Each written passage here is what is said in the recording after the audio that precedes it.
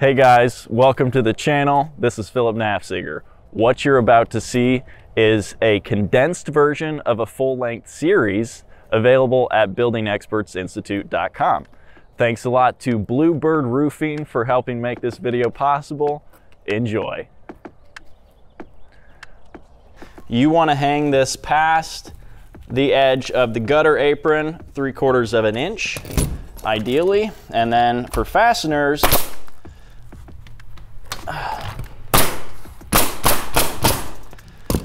you want to put those about 2 to 3 inches up from the bottom. I try to visualize where the top of the gutter apron is and shoot my nails right in line with that, just to help me keep track of where I'm at. And notice I put gaps right there. Those are the gaps where my shingles are going to land, in between my nails. I want to make sure I don't put a nail right here and then have a shingle spliced right on the nail.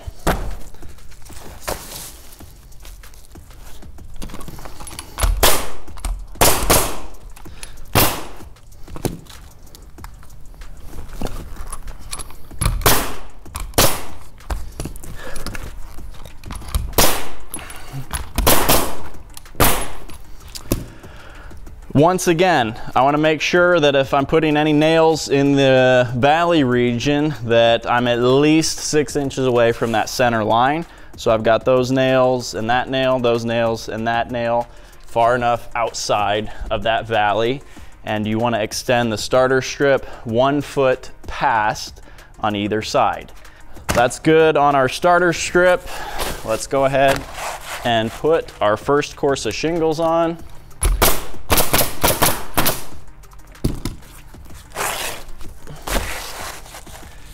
And I like to put this one on and then put the one in the valley so that I can square up my edge here to ensure that when it goes across the valley, it will be square. I put 2 nails at an angle with the angle of the valley, about 6 to 8 inches away, push down in the valley, then put 2 nails there.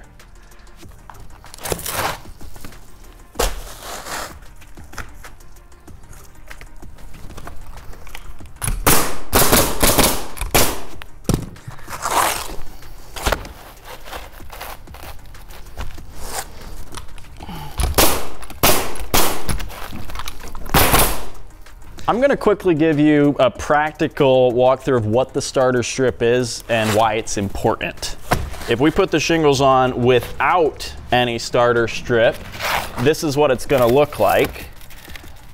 I'll leave that gap right there just for visual purposes.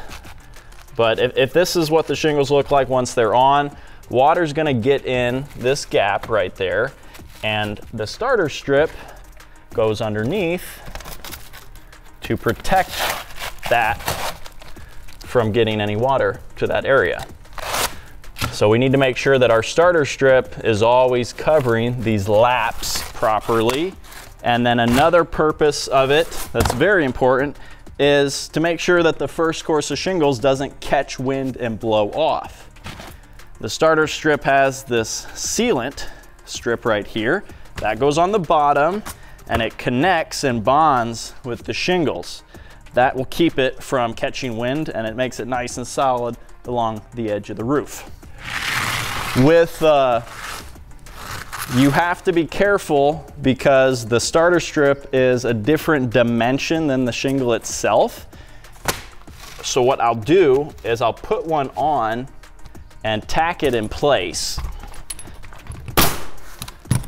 with 2 nails that are high and out of the way, and I'll put my shingle on where it's going to go, and that gives me a guide. I know not to put any nails right in that area. So I'll skip that area, and the rest of the starter is free game because it's getting covered by the next shingle. I can drop that down like that. The GAF specifications for starter strip is to have it hanging past the drip edge 1/4 to 3/4 of an inch. That's the variance. So our target is gonna be 1/2 inch. And if I pull my tape measure to the edge of the sealant strip, it's right at about 3/4. So I'm gonna hug the outside of this sealant strip, and that's gonna give me about that perfect 1/2 inch target. With that being said, finishing out this course down on the bottom, I'm gonna hang this shingle over 3/4 or 1/2 inch. Go ahead and nail it in place.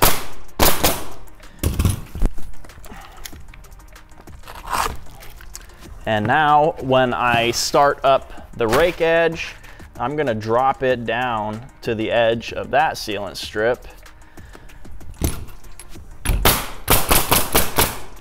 And that's gonna give me nice sealant strip all the way to the edge of that corner to ensure that this shingle on the edge is gonna be sealed down nice and tight all the way to the corner.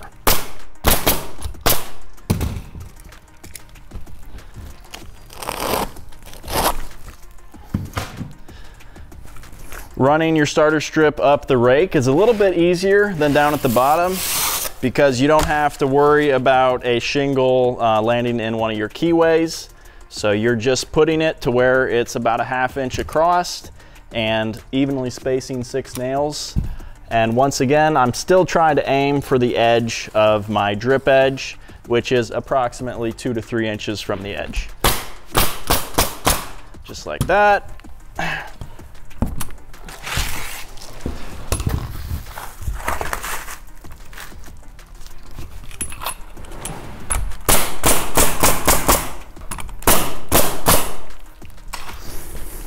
As soon as your first course of shingles is down, now we can pop our chalk lines. The reason we do chalk lines is to keep everything straight, especially when you have something like this to work around.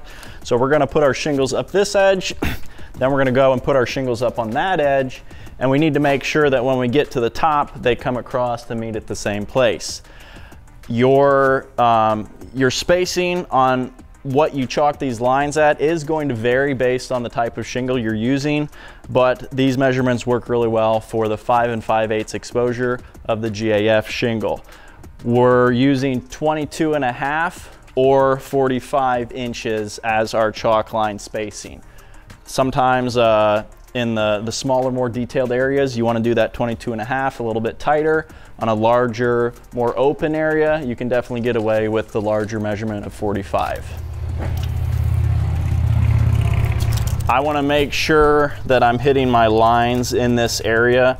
A smaller section like this is actually easy to get off on, so I'm going 22.5 here, all the way up.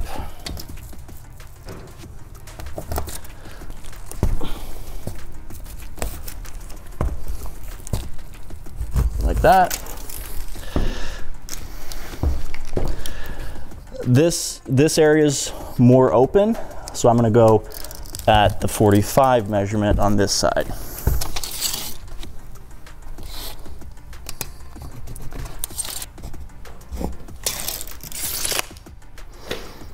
Okay.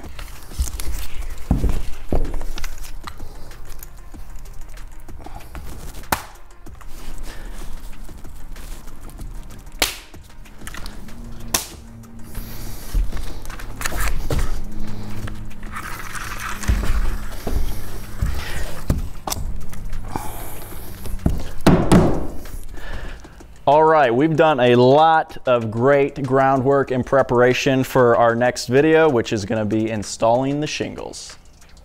Thanks for watching. Remember, this was a condensed version of a full-length video available at Building Experts Institute. Link in the description below. I've got some more videos for you here to watch, and don't forget, like, subscribe, and share. It helps me make more content like this. Thanks.